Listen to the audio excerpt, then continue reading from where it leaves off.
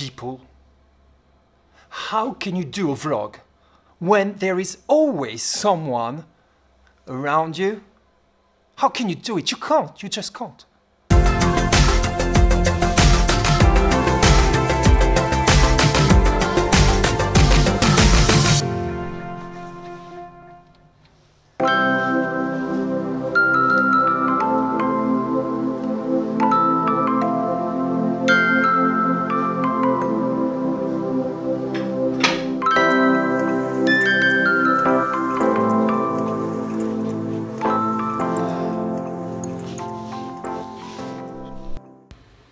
You can do a test and make it fun with a Snoopy GIF. Yeah, so this morning I was here half an hour before the kids actually come in. And always the teacher next door was already there. Because there's a strike on the train and he can't take the train, so he took his car to come to work. And he was here even before me. I just couldn't do anything with you. I'm so sorry. People. Today, a quick chat about how to engage students. And something that I did. All right, it's science related, but hey, I am a science teacher, so yeah, it was about recreating mammoths. How could we recreate mammoth with a simple sample of blood, for example? Because you know, we have found mammoths in Siberia, frozen, so we could take some DNA from them. And they don't know about DNA yet. So first, we've got the cell and the nucleus. And today, they have understood that all the informations about our characteristics are in the nucleus. First step. So we take an egg from an elephant, we take off the nucleus, and we put in the nucleus from a mammoth. And theoretically, we could be able to give birth to another mammoth, and so the species is reborn.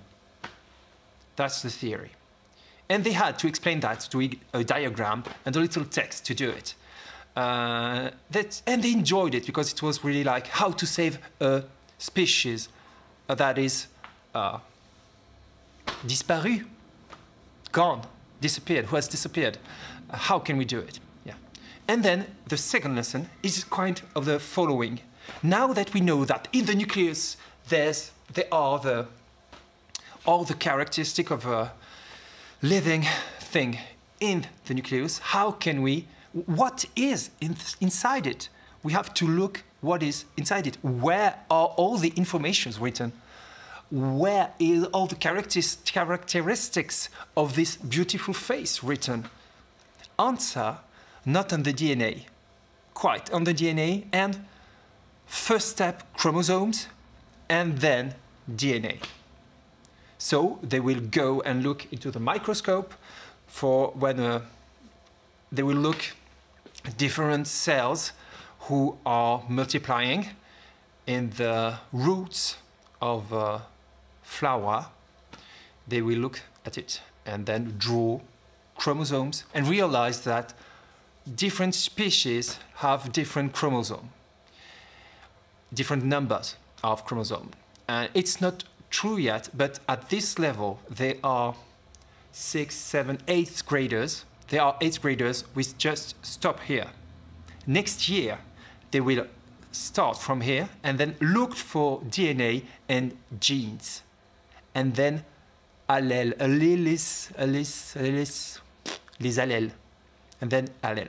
So it will be more complicated, but we are building things afterward, years after years and lesson after lesson. And you know, this year I'm going to talk about chromosomes again when we do the human reproduction. We'll see sperm, the egg, fecundation, and then we will look at how many chromosomes do we have as humans, and what happens when we don't have the right number of chromosomes. That's it for today. And so, you know, we are in a spiral curriculum, spiraling, spiralaire in French.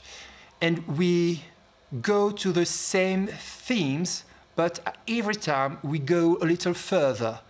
And every time we talk about what we already know, so that someone who hasn't understood the first time has a second try to understand. So that's it. I think that will be it for today. It will be short, but never mind. It's a daily vlog. It can be short, right? So, thank you for supporting me.